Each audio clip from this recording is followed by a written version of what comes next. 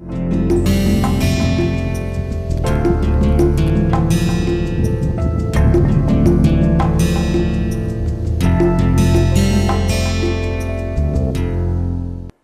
morning, friends. In the last lecture we are discussing, or in fact revising, few understanding about static stability of an airplane, and also very critical point, critical understanding about trim.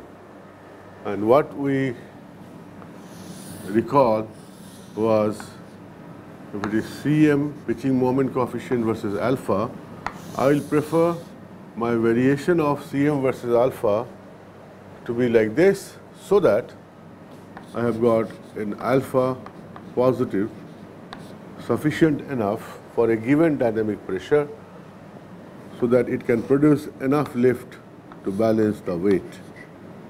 For a designer, as I have told you, we use those information and try to visualize this basic understanding through some simplistic formulation which can directly tell me what I should do as far as designing the various components of airplane which are amounting to stability and trim, right?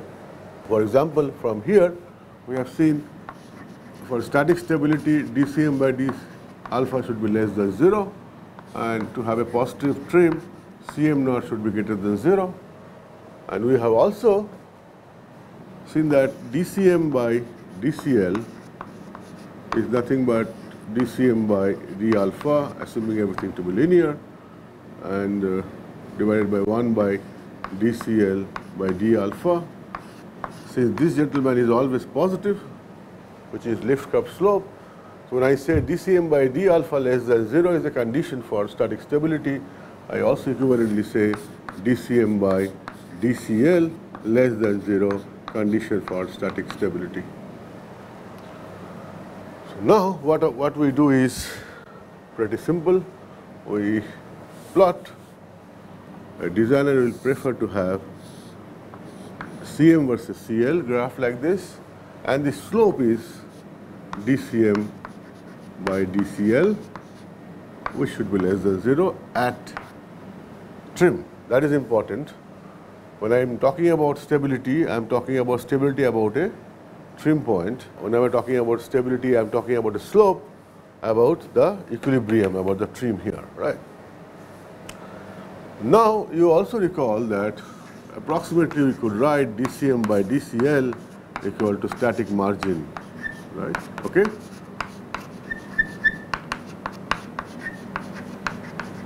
And what was static margin? Static margin was defined as the distance between neutral point and CG, non-dimensional, right? Okay. So if I have an airplane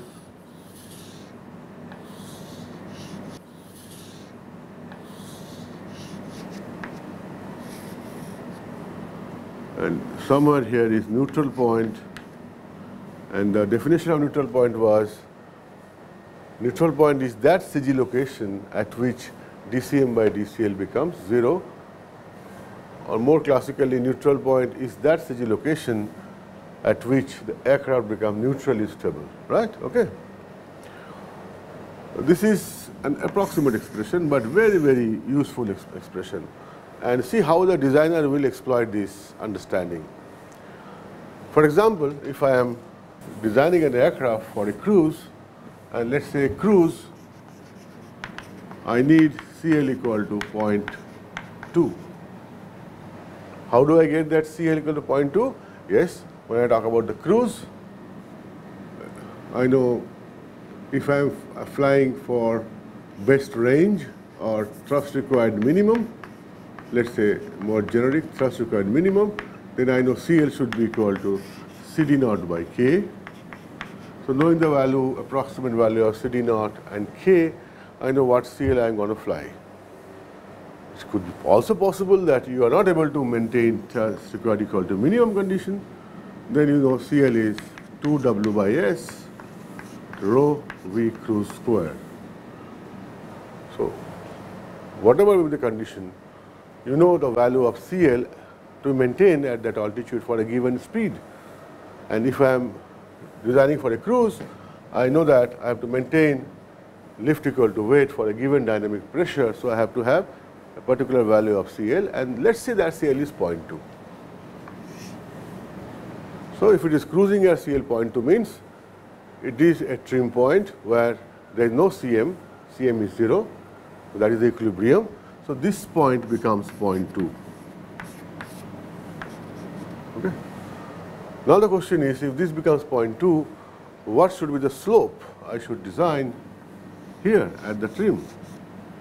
And you know that this slope dCm by TCL is nothing but minus of static margin. Sorry, this is, we have a correction here. This is minus of static margin. And let me put minus here. And then the next question comes is, what is the static margin? How much you want? It's typically the static margin NP bar minus XCG. XCG is for the aircraft. It's typically, it could be 10% of chord, or it's 10% based on chord, 15%. But if you are doing the final thing and you have got all the derivatives, everything is perfect, you may try to plan it for around 5 to 8%, right? So that is the designer choice, but at a conceptual stage, I will say you start with static margin of, let's say, 15%, safer, because now everything is very, very, inaccurate. These are all some estimates, all those parameters which you are taking. So I'll play safe. So static margin 15% means that dCm by dCl, which is equal to minus static margin, which is minus 0.15. So this slope is minus 0.15. And I know I am going to trim the airplane at CL equal to 0.2. So automatically, I know what is the value required Cm naught, which is Cm at CL equal to 0. That will be 0.15, so it is 0.03. So message for designer is, I need to put the wing on the fuselage in such a way, I need to put, this is the fuselage which we haven't designed so far. So I need to put the wing such a way that it should be able to produce that much of lift which is required for a given dynamic pressure at a CL 0.2. At the same time, the aircraft should be statically stable. Further, the Cm naught, that Cm at CL equal to 0, it should be around 0.03. These three conditions it has to satisfy. So as far as slope is concerned, to make a negative, we use horizontal tail, and Cm at CL equal to 0, that is Cm naught. If we have a confusion of when I write Cm equal to Cm naught plus Cm alpha into alpha, this Cm naught is Cm at alpha equal to 0 because I am expanding with respect to alpha. If I am expanding with CL, that is Cm naught plus dCm by dCl into CL, if I am using this, which I am doing it now, if I am using this formulation, then this Cm naught corresponds to Cm at CL equal to 0, right? But you will see that these are the ways, if I understand how much I need Cm naught and how much CL I need, how much dCm by dCl I need, a priori if I know, then I can easily manage this through one appropriate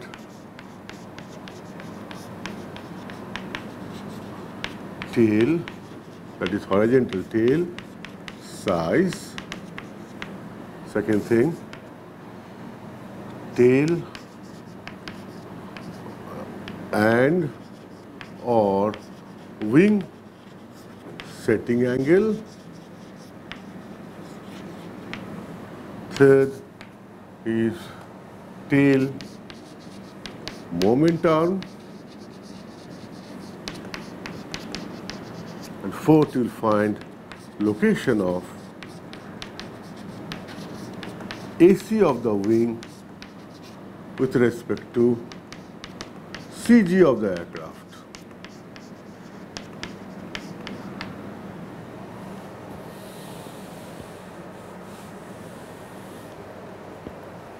This is what a designer will look for when he is trying to stabilize the airplane. And you will see that as I go forward, how simplistically you can get feel for this number. One way our life has become simpler, that if I know this is CM, this is CL, I know what CL I should design for, let's say CL 0.2, and I know what is the slope here, which is DCM by DCL, which is minus static margin, which is a minus 15%. So this is typically minus 0.15, which tells me what is this value, Cm naught equal to minus or plus 0.03. So the message is now,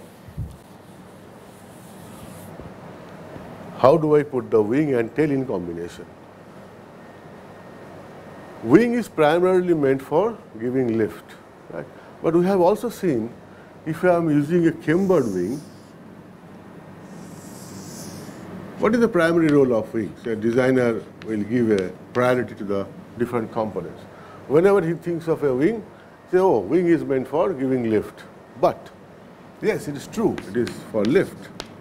Second thing you understand, that we have a Cm naught criteria. Cm naught should be greater than 0. Right? So here you see, if I put the AC of the wing ahead of CG, then you have seen, even at alpha equal to 0, let's say at alpha equal to 0, if I am trying to see about the Cm, about Cm naught plus Cm alpha into alpha, which is easier way to visualize, which is Cm at alpha equal to 0. That means I am looking for Cm versus alpha, where this is Cm naught, alpha equal to 0. Generally, it is easier to visualize this. You can get same information from here. So at alpha equal to 0, you see what is the CL. If it's a cambered aerofoil, right? You can always see at alpha equal to 0, what is the CL, that is CL naught. You pick that CL naught point, CL naught, and this becomes your Cm at alpha equal to 0. What is the assumption here? The first approximation is all the lift, everything is coming from the wing, right? It's the conceptual stage. That's why we are doing all these approximations. So now you have also seen here, the moment I use a cambered wing, there is a CMAC of the wing, which is a concentrated moment which comes because of transferring the forces, which is negative. So that is going to jeopardize Cm not to be positive. So what is done? One way, please understand, we are talking about wing, and we agree that wing primary role is to give lift. But I am also telling we can get a secondary effect from wing by adding some Cm naught positive, okay? Because this wing is carrying a luggage of Cm AC negative, and I want Cm naught should be positive. What is done is you put the AC of the wing little bit ahead of CG of the aircraft, and then you know that Cm naught will be Cm AC wing plus CL naught into x bar, which x bar is of course this distance, x bar, which is of course non-dimensionalized with chord. So that will give you a positive Cm naught, which will try to compensate for the negative CMAC which it is carrying. So what is the message? yes, it is indeed true. When you think about wing, we primarily think in terms of lift, but there is a way out by putting the AC of the wing little ahead of CG of the aircraft. You can also contribute towards Cm naught being positive or towards positive contribution. But at the same time, you should understand the moment I put AC of the wing ahead of CG of the aircraft, this wing becomes destabilizing, right? So if you want to make it stable, you are definitely using a tail, which is the horizontal tail in this case. So you put a horizontal tail somewhere here. Now what this horizontal tail will do, let us see. Again, I am talking from designer's perspective. I'll do more methodical with formulation in the next class, but this is a warm-up class. Designer's perspective will be, if there is an angle of attack alpha seen by the airplane, and it will also see some angle alpha star which will be less than the angle of attack, you know, because of downwash and all. Those details will come later. But the message is this will generate a force lift, right? And that lift will give moment about CG, right? Okay.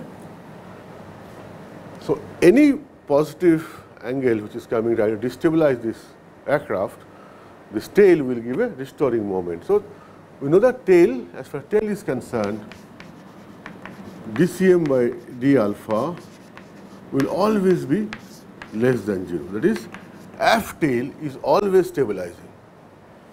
Now if you want to find out how to assess how powerful will be the tail in terms of stabilizing effect, I know that yes, this Cm will be dependent on the lift on the tail.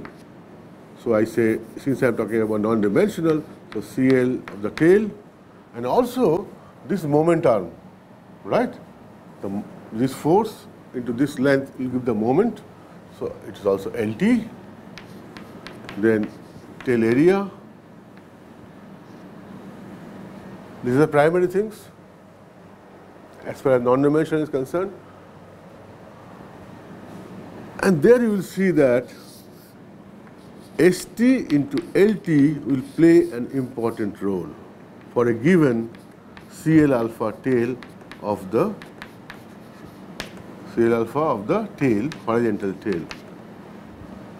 Once you have chosen an aerofoil, which is generally symmetric aerofoil, then how much effective it will be will strongly depend upon what is the area and what is the moment arm, right? And if you recall,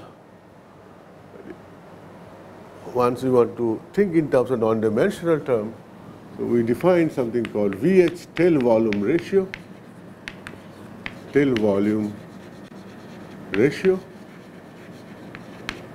which is ST LT by S wing C bar of the wing.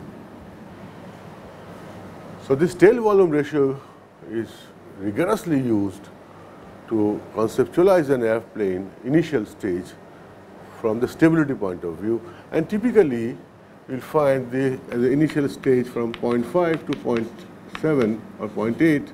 If you take, you are fairly safe, right? You can do final tuning afterwards. So we'll also see how to design a tail from tail volume perspective, right? So this tail volume, primarily it will talk about static stability. It will contribute toward dCm by dCl. Please understand, if I have put the AC of the wing ahead of CG, it is a destabilizing. dCm by dCl of the wing is positive. So this gentleman, our friend tail, has a primary role of providing longitudinal stability. Its role is not providing lift. The primary role for providing lift is wing. So the jobs are divided, okay? And we should also think separately.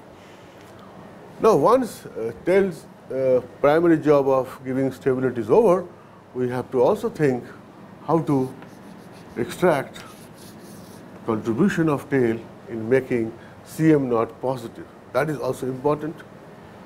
Okay. So what is done, you will see. I will not talk much. This is, I am just warming you up, because my subsequent lecture will develop whatever we have done, and then we will try to synthesize. But this is, a designer would think like this. So once I give you the all those expressions, you should be able to think in this term, or you should be able to extract only those information which the designer needs. Designer doesn't require too many equations, right? But you need to have those too many equations understood correctly, so that you can get those juice of the whole discussion, right? So Cm0 from the tail, if this is my tail, so at alpha equal to 0, I want the Cm, which is Cm0. What I should do? I simply, we set this tail at a negative setting angle, IT. So IT is a negative, so it's down setting angle. You can very well see that at alpha equal to 0, there is force in this direction, and CG is somewhere here, so it will give a positive moment, and we say Cm0. So then what is the role of this horizontal tail? To provide major contribution towards dCm by d alpha less than 0, making the aircraft statically stable, and also to contribute towards Cm0, making it positive as desired. Right? And what is the role of wing? To produce lift and partially small contribution towards Cm0 of the whole aircraft, tending to become 0 or nullify CMAC negative. If you understand these things, in the next lecture we will build it up from first principle. Okay? Thank you.